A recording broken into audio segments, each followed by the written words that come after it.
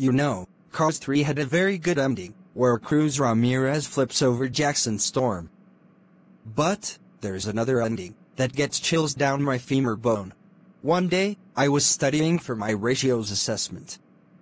Until, I got an email from Disney themselves. I was surprised.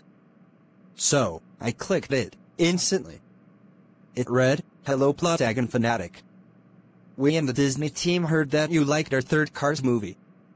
So, we decided to give you this alternate ending for you to do to a creepypasta. Enjoy! Love, the Disney team." So, I clicked the link.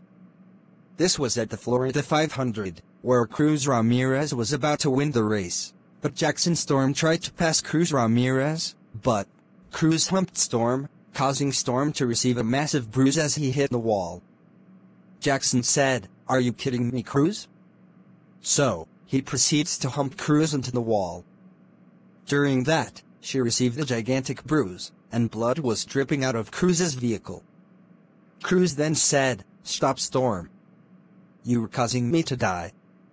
Then, Jackson replied, "I don't care. Enjoy suffering." Cruz then now lost a tire, and as a bonus, lost control. I said with an irritated face, "What is even gonna happen next? Is she going to hit the wall?"